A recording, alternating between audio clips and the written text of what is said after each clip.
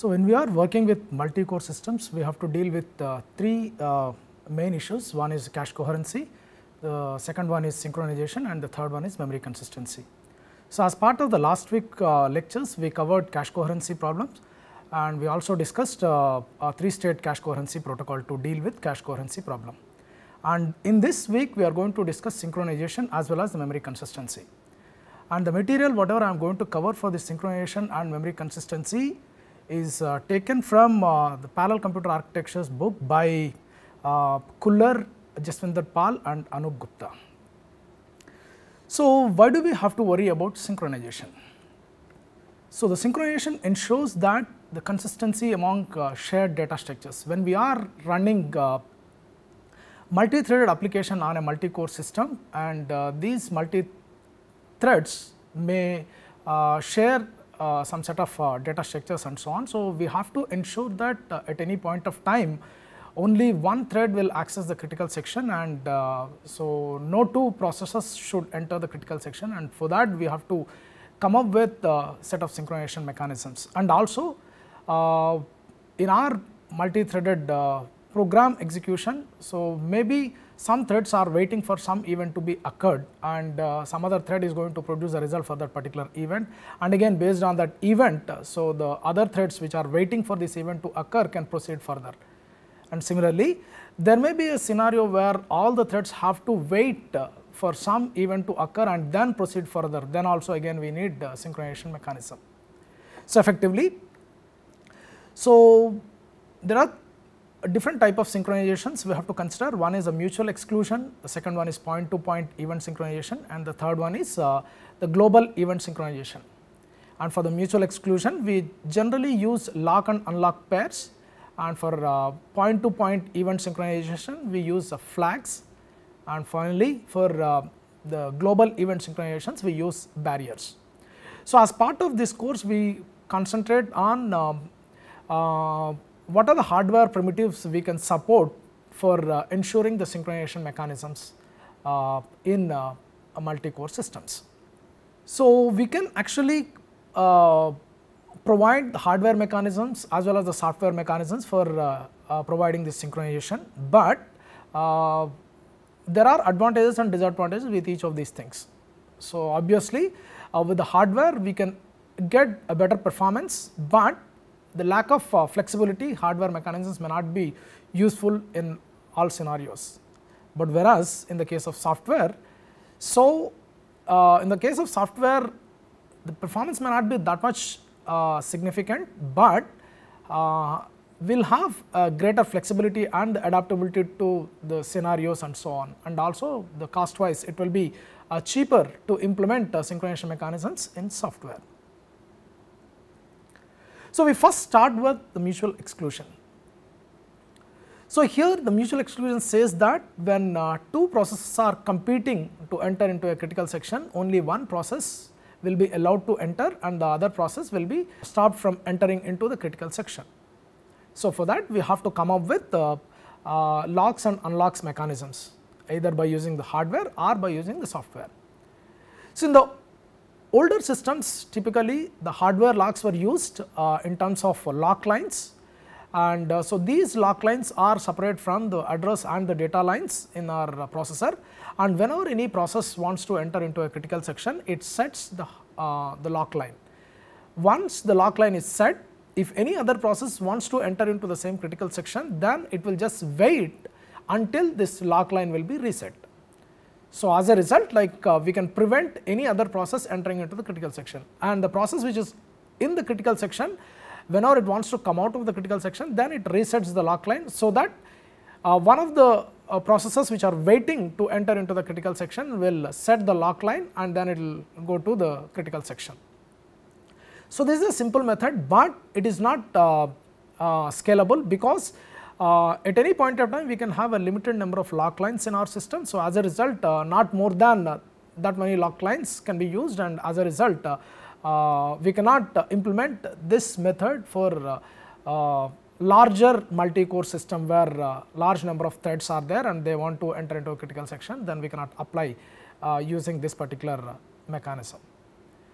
And also we can consider lock locations in memory or lock registers in place of lock lines. And in the case of software, we can come up with an algorithm which is a routine which is going to acquire a lock, and then there is a routine which will unlock this particular thing. So, we can write a sequence of instructions in our program, and so this set of instructions are going to acquire a lock and release the lock. And a simple example we can consider here is, we can see here there is a load instruction. We are loading some data from a memory location to a register, and we compare the register with the value 0. That means like whether the value stored in the location is 0 or not, we are going to check, and if the value is not equal to 0, that indicates that someone has already acquired the lock, and then we have to again go back to this and then execute this sequence of instructions. And whenever if the location is storing the value 0, so as a result this condition will be false, and as a result we can just go to this store instruction and we store value 1 into that memory location, and once we complete this, then automatically we say that lock is acquired, and the process which acquired the lock can enter into the critical section and it executes the sequence of instructions that are there in the critical section. And whenever it completes its execution, then it can reset the lock by using this storing a value 0 onto this memory location. So, by using a store instruction, so that any other process which is trying to enter into the critical section will see that now the lock, the location has a value 0, so that it can acquire the lock and then proceed. So, this is a simple the piece of code written in software to achieve lock and unlock pair for mutual exclusion. So, here the overall idea is, so there will be a lock variable stored in some memory location, and we have to load that value onto a register, and we have to check whether the variable has a value 0 or not. If it is 0, that indicates no one has acquired the lock, so that the process which loaded this value onto a register can acquire this lock. And to say that this process has acquired the lock, it has to store a value 1 onto the memory location, so that if any other process trying to enter into the critical section or trying to acquire the lock, will see that the location has value 1 and it cannot proceed further because of this loop here, because a branch not equal to 0 lock is there. So, the second process which tries to enter into the critical section will fail acquiring the lock, so it will be in this loop. And once the process which has the lock and it wants to release the lock, then it stores a value 0 onto the location. So, though this is a simple code, actually there is a problem in this particular piece of code. The problem is, so let us say process P1 is trying to acquire the lock. So, process P1 first loads the value from the memory location to a register, then it compares, and when it compares, let us assume that the location has a value 0. So, as a result register has a value 0 and this compare statement is correct. So, as a result this condition will be false. So, it tries to go to this second instruction, that is a store location 1. But assume that simultaneously another process P2 also trying to enter into the critical section and trying to acquire this lock. It also reads the value from this location to a corresponding register, and it also checks the register whether the value in the register is 0 or not, and it also finds that the value in the memory location is 0. So, as a result the register also has a value 0 and this condition is false. So, as a result it also goes for this store instruction. So, now process P1 and process P2 both are executing the store instruction, and both are trying to go for store location 1. So, they are trying to write value 1 into the memory location, though this memory location is unique for both the things, but because process P1 may write first and process P2 may write second and so on, but does not matter. By the time you come here, then automatically the process is going to acquire the lock, because this load, compare and store, these three operations are independent operations. So, as a result multiple processes can execute these instructions simultaneously, and as a result multiple processes can acquire the lock. So, as a result at the end both processes P1 and P2 are going to enter into the critical section, and that actually defeats the whole purpose of having this particular routine, because we want to ensure that only one process enters the critical section by using this code, but actually this code is not actually doing that. That is mainly because, so we are loading at once, comparing second and then writing after that. So, because these three operations are independent operations and these are not performed atomically, and as a result we have this problem. So, that means we have to come up with an atomic operation to load the value from the memory location, to update the value and to compare the value and so on. So, we need a single instruction that performs all these three operations, so that any process which is actually executing that atomic operation, atomic instruction, will ensure that it will get the lock and no other process will enter in the critical section. So, in order to do that, we have to actually have atomic read, modify, write instructions in our ISA. Again, as I mentioned earlier, we are going to deal with the hardware support to ensure the synchronization. So, as a result we have to look at what is the support we can get from the instruction set architecture to achieve this mutual exclusion or the synchronization mechanisms. So, as a result we need to have read, modify, write instructions in our ISA, so that whatever the software routine we write for acquiring the lock and releasing the lock, they can use these hardware primitives or this atomic instruction supported by ISA, and as a result we can achieve mutual exclusion. So, we need hardware primitives such as test and set, swap, fetch and increment, etc. type of instructions in our ISA. Effectively, the first step is we load the value from a memory location to a register, we modify the register content, and finally we write this register content back to the memory location, because this memory location is actually holding this synchronization variable. So, as a result once we perform these three operations one after another in an atomic way, so there is no other process which is going to interfere with this and then update, and as a result we can prevent multiple processes entering into the critical section by preventing multiple processes acquiring the same lock. So, we just consider a test and set instruction and what are the sequence of steps that happen as part of this atomic instruction. So, in the test and set we are going to load the value, we test and we set it. So, first will the value in a memory location is read into a specified register in our processor, and the constant 1 is stored into the memory location automatically. While we are reading the value from the memory location to a register, we are also writing a value 1 to the memory location. So, these two will happen simultaneously. We say that this test and set operation is said to be successful only when we load the value 0 into our register. For example, if the value in the memory location is 1, that indicates that there is some other process which has already acquired this lock. So, as a result when we get value 1 from the memory location, our test and set operation is not successful for this particular process. So, whenever if any other process acquires the lock, then the memory location is going to have a value 1. So, that if any other process subsequently trying to acquire the same lock, then it reads a value 1 into its register, and as a result this test and set operation for this subsequent process is actually unsuccessful. And this can be applied for by considering any other values rather than just 0 and 1. But overall, so this test and set instruction is going to load a value from a memory location to a register. Simultaneously it writes a value to the memory location and it checks whether the register content is 0 or not.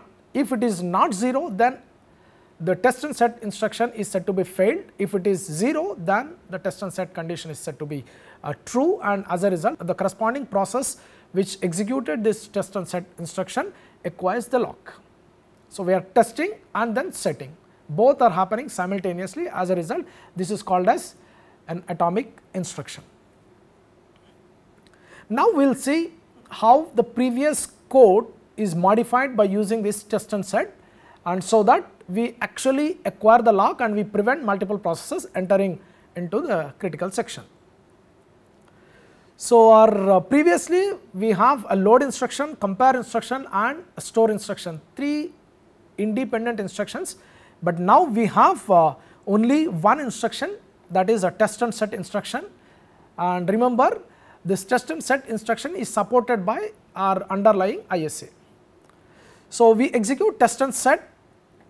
Here we are reading a value from location in a memory to a register. At the same time, we are setting the value in this location, and now we are checking the register content, whether the register content is 0 or not. If it is not equal to 0, then we are actually going back to this, and then we are trying to again acquire the lock, and if it is 0, then the lock is acquired, so that this process is going to enter the critical section and it executes the instruction in the critical section. And once it comes out of the critical section, then it executes this unlock the instructions. So, that will be like it is going to store value 0 into this memory location, so that any other process which is actually waiting for this lock to be acquired now can succeed with this condition, and then it can acquire the lock. So, this is a simple the instruction using which we can ensure the mutual exclusion. So, similarly, the various ISAs have the support for different type of this atomic instructions. One is a swap instruction, the other one is a fetch and operation instruction, the third one is compare and swap. So, in the case of swap, we swap the values between a memory location and a register, and this swapping is going to happen simultaneously. Similarly, in the fetch and the operation instruction, we will have a fetch and increment, fetch and decrement, fetch and add, different type of instructions where we are going to fetch the value from a memory location, and simultaneously we are going to perform an increment or a decrement or addition. Effectively, this increment, decrement or addition will be like modifying the content, and finally we store this value back to the memory location. All these things are going to happen simultaneously or in an atomic sense. And in the case of compare and swap also again, so here we require a memory location, a register to compare with and a register to swap with. We read a value from a memory location, we compare this value with some register content, and if the condition is true, then we are going to swap the contents of some other register with this memory location, so that we acquire the lock. So again, so here typically this instruction requires 3 operands, and our RISC type of instructions are not actually supporting this 3 operand instructions, and as a result we cannot use this compare and swap in RISC type ISAs. And also again, if you see test and set, swap, fetch and operation or compare and swap, all these instructions are actually performed in atomic sense, and also there are so many sequence of steps we have to do as part of executing this atomic instruction, and that is actually going to take significant amount of time, which is also going to increase our CPI, clock cycles per instruction. And whenever we want to deal with RISC type of ISAs, and the major advantage with the RISC type of architecture is typically all the instructions are simple instructions, and so they are going to take less amount of time to execute, and our pipeline stage time will be simple if you are dealing with the RISC type of architectures. But now if you want to consider any of these atomic instructions in our RISC type of architecture, then that is going to put so much burden, and as a result we have to look for some other alternative type of instructions in RISC type of ISAs to deal with the mutual exclusion. So these are different type of systems, they are actually supporting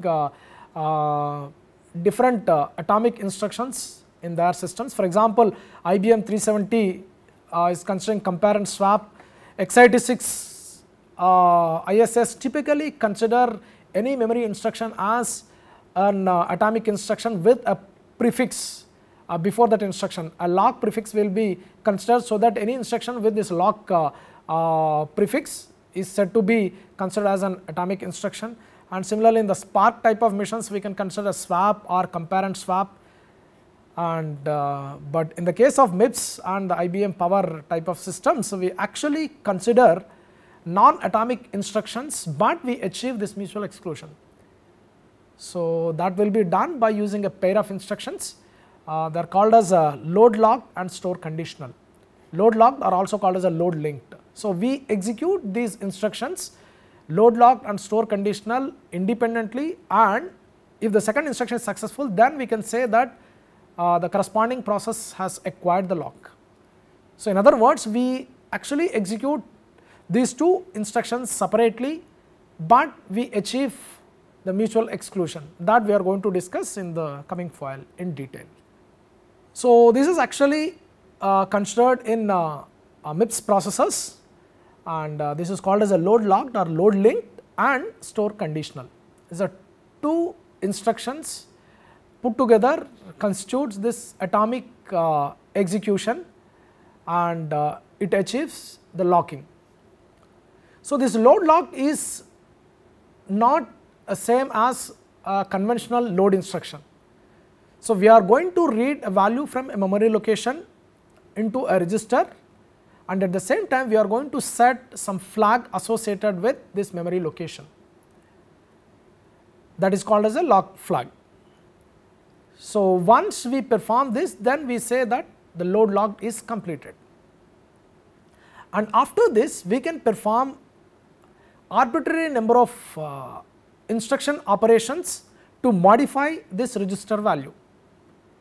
And again, we are not immediately performing the store conditional. So store conditional can be performed after some time after performing our load lock. So here, once we perform this arbitrary instruction execution to modify this register value, then we will go for the store conditional. But the store conditional also again is not same as a conventional store instruction. The conventional store instruction is going to write some value to the memory location, but the store conditional is going to be performed only when some condition is said to be true. So that is what here it is going to do.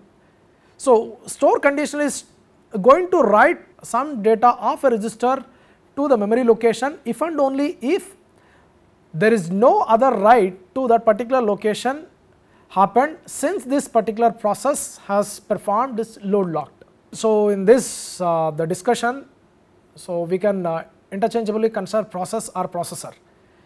So now here consider a scenario where we have a 2-core system where processor P1 performed load lock operation. So it reads a value from a memory location to its register, and also it sets the corresponding lock flag register in its local cache. And after that the processor P1 tries to go for store conditional operation. Meanwhile, let us say if processor P2 also performed the load lock operation on the same memory location, and it reads the value from the location to its register, and also it sets the lock flag register in its local cache. Now if processor P2 actually performed the store conditional before processor P1 is going to perform store conditional, then automatically using this lock flag mechanism, processor P1 knows that there is some other write happened to the same memory location. So as a result, it has to again go for the load locked instruction execution. So that is what it says here. So store conditional is said to be performed only when there is no other processor which performs a write operation to the same memory location after this particular processor which performed its load locked. Because we are performing this load locked and store conditional not in an atomic sense, so there may be some other processors which perform operations between this load lock and store conditional. So that we have to check, and if no other processor performed any write operation to this memory location, then we can go ahead with the store conditional and the corresponding processor is going to acquire the lock. And if SC is succeeded, that indicates that there is no other intermediate write from any other processor to this memory location. So as a result, semantically we achieved this atomic execution of read, modify, write.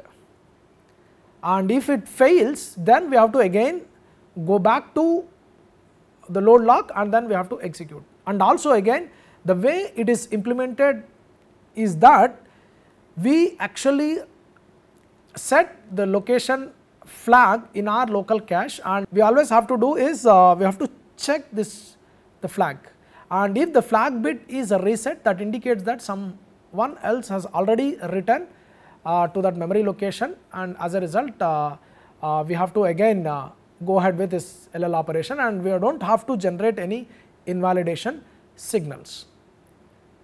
So, as a result, this is a simple method, and we can perform this atomic operation using non-atomic instructions, and we acquire the lock if our store conditional is succeeded.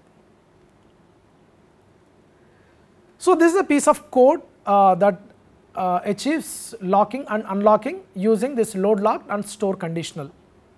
So, we can see here we have LL instruction, this is a load locked or load linked instruction, and it is going to read value from a memory location to a register R1, and at the same time it is also going to set the lock flag associated with this particular location in its local cache, and then it checks whether the location is already having a value 0 or not. If the value is 0, then it can proceed with modifying the contents of the register.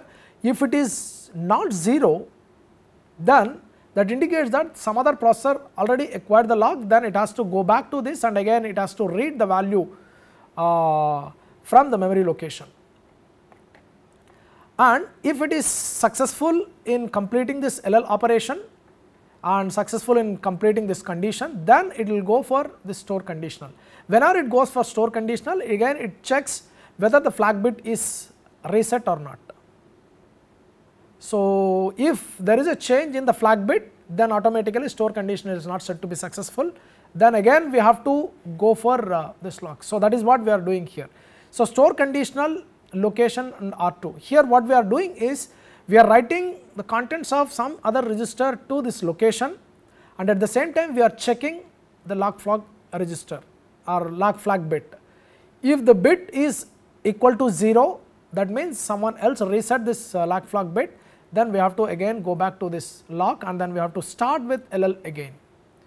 And if it is not, then automatically no one has written to this memory location. So, as a result we can acquire the lock and we can enter the critical section. And whenever the processor completes executing in the critical section, then it is going to release the lock by writing value 0 to the location. This unlock is same as our previous the mechanism whatever we discussed earlier, but this locking mechanism is different. Rather than considering a test and set or swap or compare swap type of atomic instructions, now we are actually performing these operations by using two independent instructions. One is load locked, the other one is store conditional. So, we will see with an example how this lock flag mechanism is implemented. So, consider a two processor system in our multi-core, and processor P1 is actually trying to acquire a lock on this memory location. Let us say this is a variable which is stored at address XYZ. Now, we want to acquire the lock on that particular variable. So, we read this value to our register in processor P1, and we have a support of lock flag bit as well as the lock address register. So, we store this address into this lock address register and we set this lock flag bit whenever we are performing this LL operation. If LL operation is successful, then we are going to store this address in the lock address register. Also, we set this lock flag bit. Now, we will see if there is any other processor which is going to update this memory location. If it is so, then what is going to happen? Because anyway our multi-core system has a support of cache coherency. Now, if any processor is trying to write to a location, it has to send an invalidation signal on the bus which is connected to these processors. Again, we are here assuming the invalidation based protocol. So, because invalidation based cache coherency protocol is implemented in this particular system, whenever we are going to write, then we are going to send an invalidation signal for this particular address. So, all the cache controllers connected to this bus will snoop on the bus and they will check in their caches to see if whether they have the corresponding addressed location in them or not. If there is a match, then they have to invalidate. Because here the XYZ is there and processor P1 actually storing this particular value in this lock address. So, it is going to invalidate, and this will be indicated by this resetting this lock flag bit. Now, processor P1 again wants to go for this store conditional, because previously it executed the LL operation. Now, it is going to go for SC to acquire the lock. When it goes for SC operation is said to be unsuccessful because the lock flag bit is reset now. So, as a result, again it has to go back to this LL operation, and again it has to perform this LL operation, and then again it has to go for SC operation if it wants to acquire the lock. So, this is a whole set of sequence of operations that happen whenever we are performing locking mechanism using this LL and SC instructions. So, the whatever I have mentioned previously is represented in this file here. So, we require a lock flag as well as a lock address register at each processor for each memory location on which we are going to acquire a lock.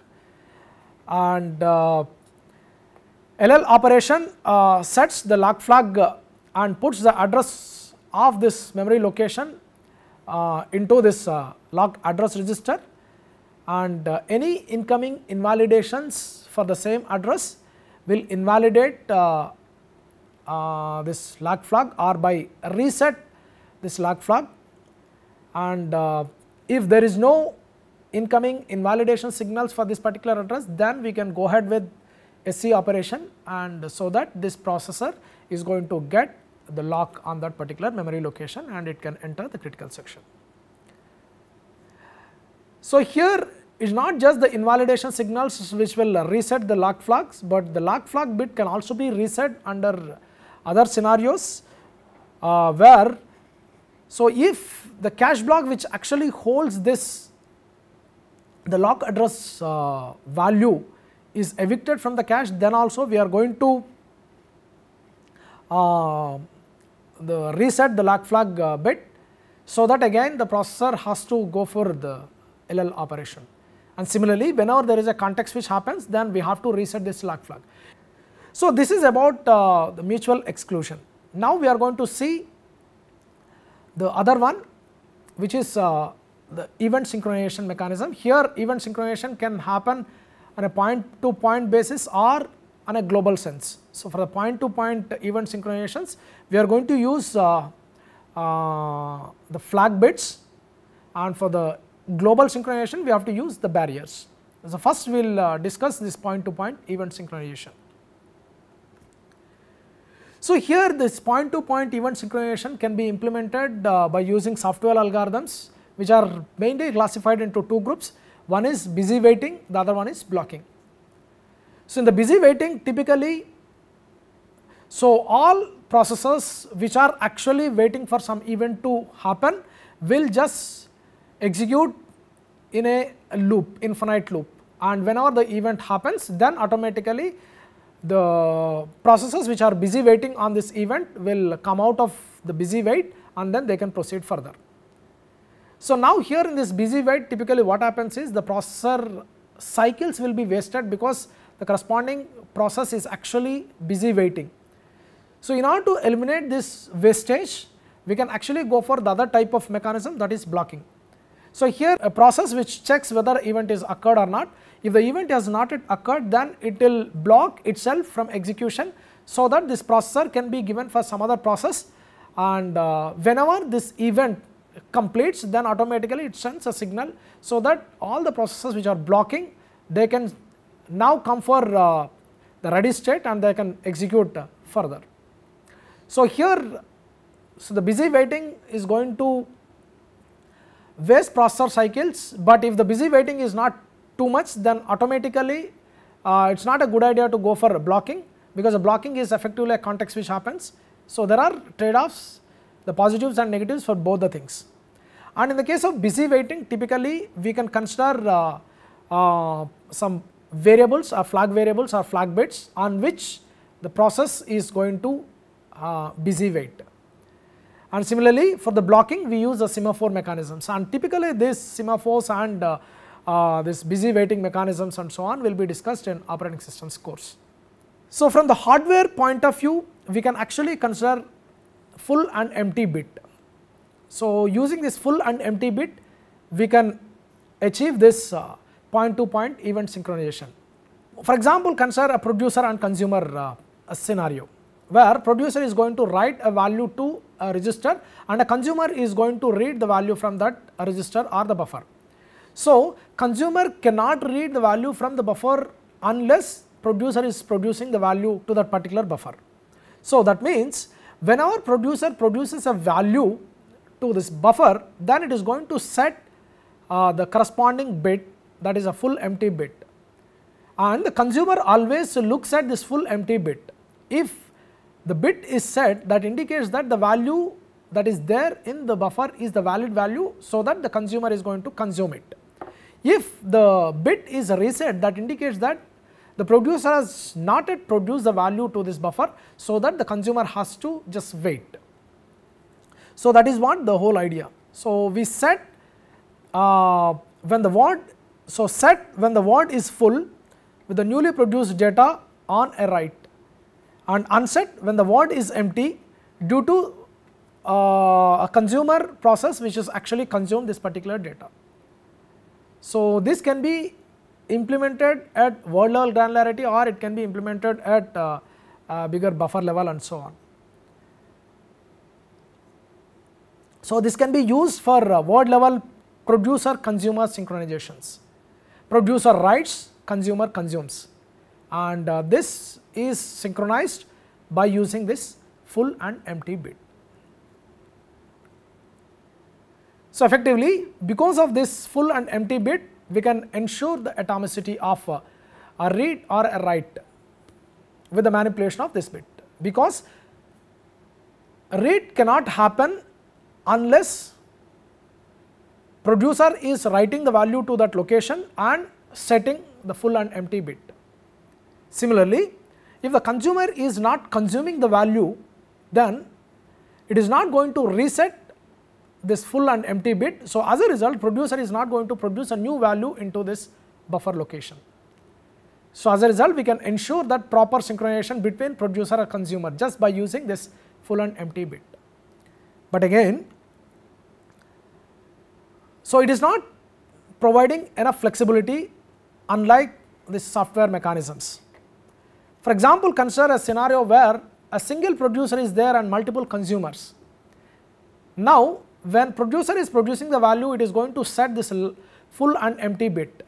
But now we have multiple consumers which want to consume the value from this buffer. Now, how do we reset? If you are going to reset after one consumer is consuming this value, then immediately producer can produce a new value, so that the other consumers, they cannot consume the previous value and so on. So, as a result, it is not providing a flexibility if you are going for the hardware mechanism. Now, finally, we consider the barrier mechanism, and these barriers also again we can implement either at the hardware level or the software level. In the case of hardware level, we can consider a void and a line which is separate from the address lines and the data lines.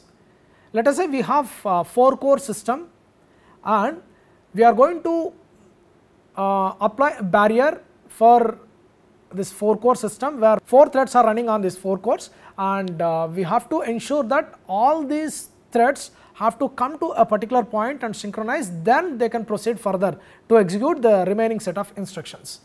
So, that means in order to achieve this, we are going to put a barrier, and so even if 3 processors come to the barrier, then they cannot proceed beyond this barrier unless the 4th one comes.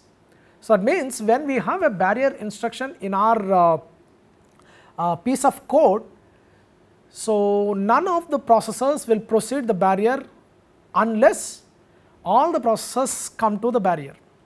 So, this can be achieved by using this hardware mechanism by considering a void AND line, and here this void AND line is initially having a value 0, and the value of this line will become 1 only when all the inputs to this void AND line will be 1. So, now consider a scenario where we have 4 processors and only one comes to this the barrier signal. So, it is going to set the value 1, but because the other 3 processors have not come, so as a result their value will be 0. So, the resultant value on the void AND line will be 0. So, the process which comes to this the barrier signal will not proceed further, and it waits for all the other 3 has to come. Now, let us say if all 4 have come, then everyone is going to send a value 1 onto the void AND line, because this now 4 have come. So, the outcome on this void AND line will be 1. So, as a result they can proceed further. So, this is a simple method, but again it provides no flexibility. In other words, for example, if we have more number of cores, then we cannot actually scale up this design for larger core count. And also another thing is, let us say if you are going to go for barrier signal for only fewer processors in our system, then also we cannot use this particular mechanism.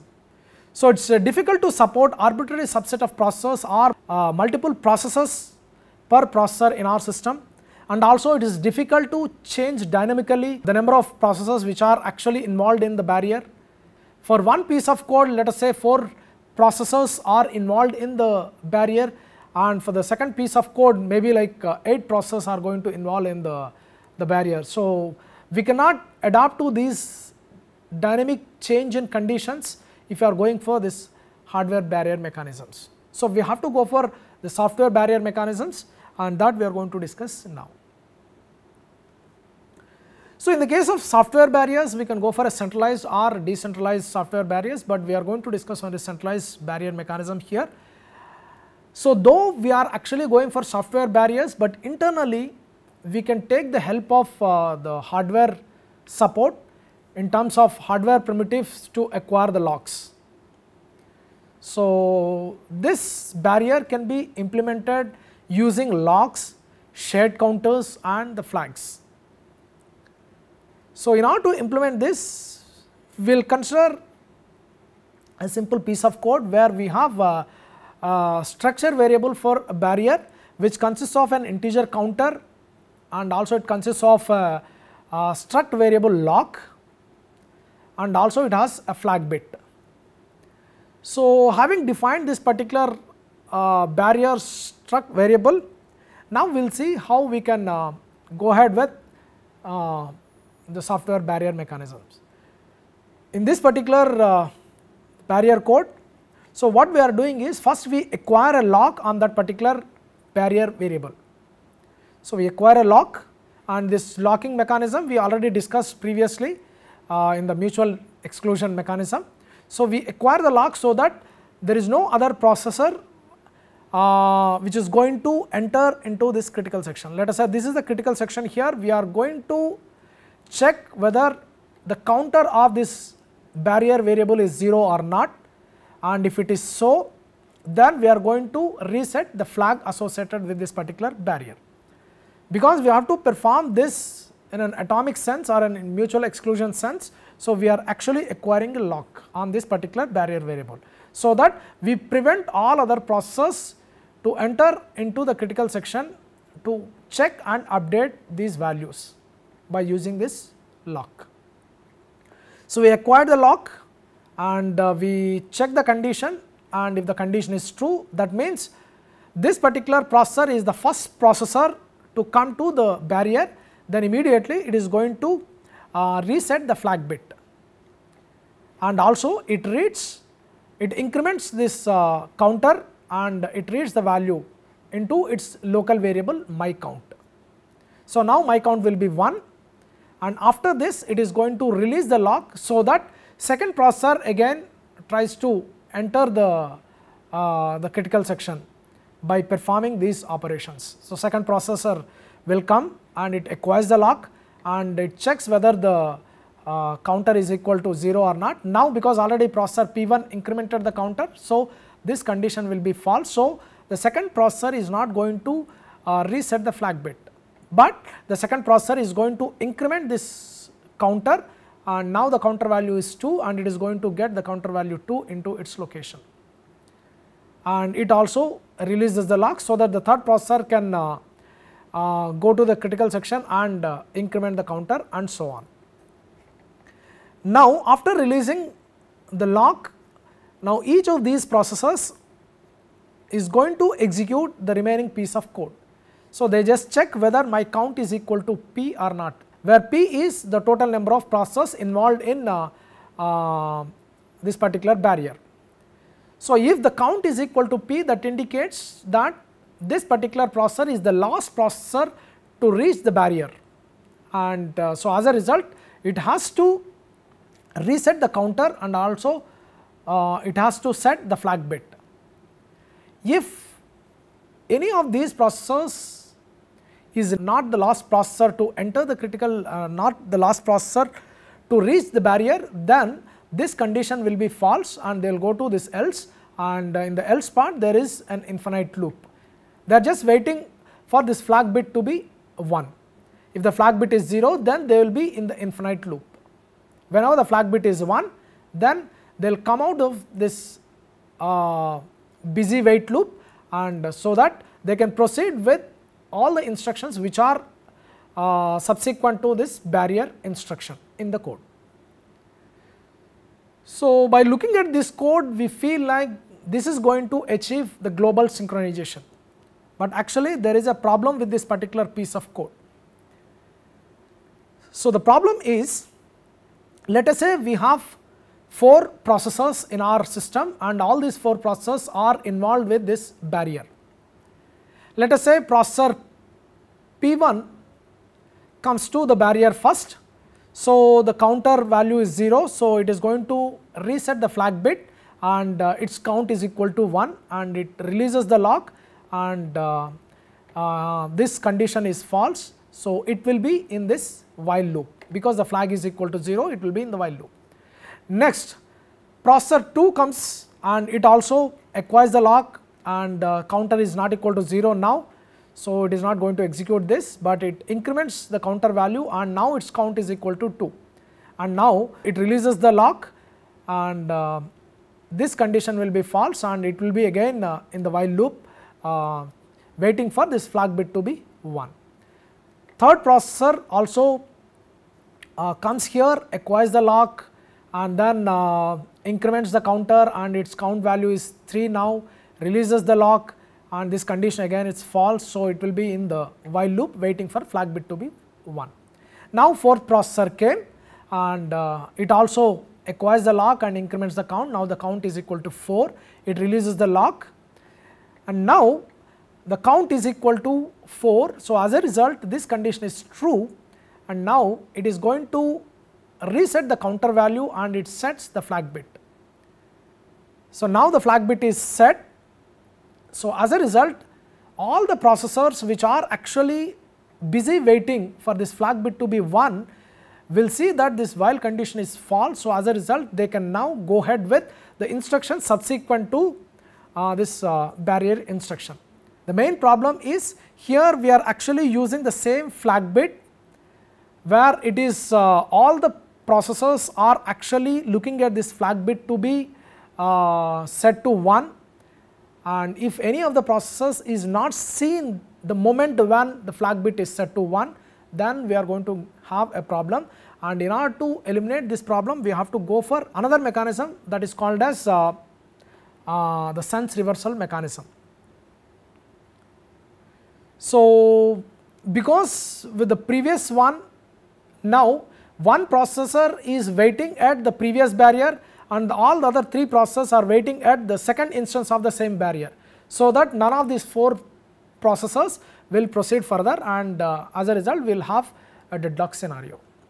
So, in order to eliminate this problem, we have to go for a modified version of this mechanism by using the sense reversal concept.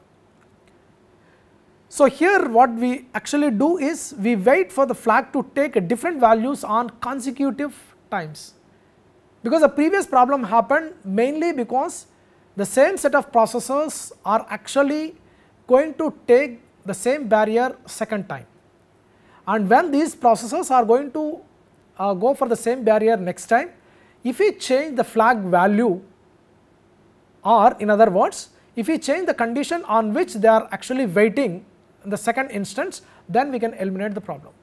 So, that we have done here.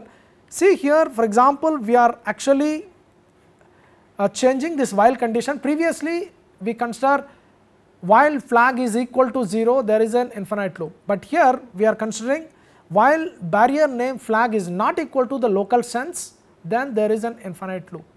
So, now the code is, the first processor comes to the barrier and it executes this piece of code. First it changes, it is a local sense. Previously whatever the local sense value, let us say if it is 0, now it is going to consider the local sense is equal to 1 by using this the negation operation. So, it is now going to get a value which is exactly opposite to whatever the value we considered in the earlier invocation of this barrier. For example, if the same processor previously entered the barrier with a local sense value equal to 0, now it is going to consider local sense value equal to 1. Now, it acquires the lock on the barrier variable, and now it increments the counter value. It is similar to the previous code whatever we have discussed in the previous file, and whether this processor is the last processor to reach the barrier or not, and if it is so, then it is going to release the lock, and after releasing the lock it is going to execute the remaining piece of code, that is like it is going to reset the counter, and also it is going to set the flag as the value whatever it has in its local sense variable. If this processor is not the last processor to reach the barrier, then it will go for the else part, and here it releases the lock, and again because this is not the last processor to reach the barrier, so it will just wait infinitely here for this condition to be false. So, here the condition is the barrier name flag is not equal to the local sense. Since this particular processor updated the barrier name flag is equal to local sense, so as a result now if this value is different, then it will be in the infinite loop. If it is same, then it will exit from that, and then it can proceed further to the instructions which are following the barrier. So, now here consider again the previous problem scenario where 4 processors are there, 3 processors reach the barrier, and when the 4th processor comes to the barrier, now it gets this if condition true. So, it releases the lock, and then this last processor is going to set the barrier flag as its local sense value. And if any of the 3 processors which are actually waiting by executing this while loop is actually context switched, then there will not be any problem, because when it comes back, because it is actually waiting for this particular condition, and each has a different local sense value, and they are actually waiting on that corresponding local sense. So, that is not going to create a problem whatever we discussed earlier. So, this is about the synchronization mechanism that is implemented in the multi-core systems or multi-processor systems. So, with that I am concluding this module, and in the next module I am going to discuss the memory consistency issues. Thank you.